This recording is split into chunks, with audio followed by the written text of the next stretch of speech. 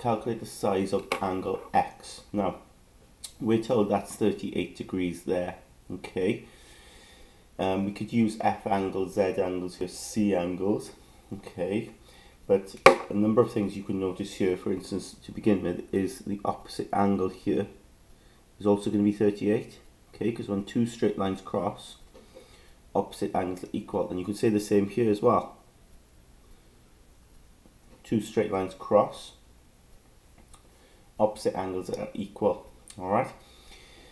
Now, we've got here a Z angle, okay? So if you notice there, put a Z angle here because these two lines are parallel, so that means this is also 38. Okay, and then we got that same idea again, opposite angles are equal. So this angle will be 38. So yeah, we do want X, but it's a case of filling in what we know, okay, and what we can work out. Alright. We can also determine this angle as well to be 113, okay, because it's corresponding, it even looks the same. What you could do is trace this, or rather trace this bit here, okay, and we trace that angle there, shift it down, and you realise it's exactly the same as that, right? It'll lie perfectly on top. So what we've got there corresponding, but it's an F angle, isn't it? So you see like an upside down F. We could do the same here. This will be another corresponding angle, which would be 113 here. Okay.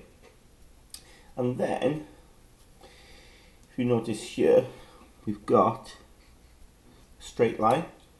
So on a straight line, of course, angles add up to 180. So we could work out then what this is going to be.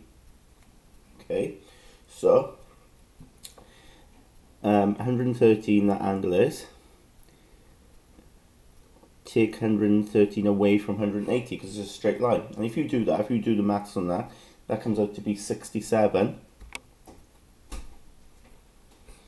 So we know now those two angles there. And of course we've got a triangle, haven't we? Okay, so if we know those two angles, we've got a triangle, we can work out then what this angle is.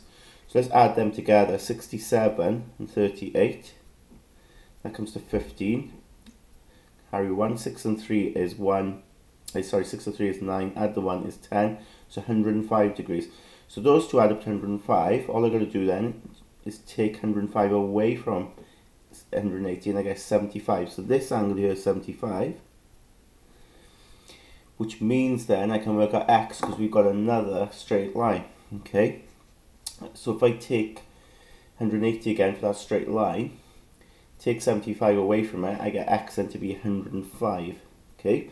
So we've got our angle of X quite simply by working out a lot of other angles on this shape using the properties of F angles, Z angles, work our way down and we end up with a triangle here.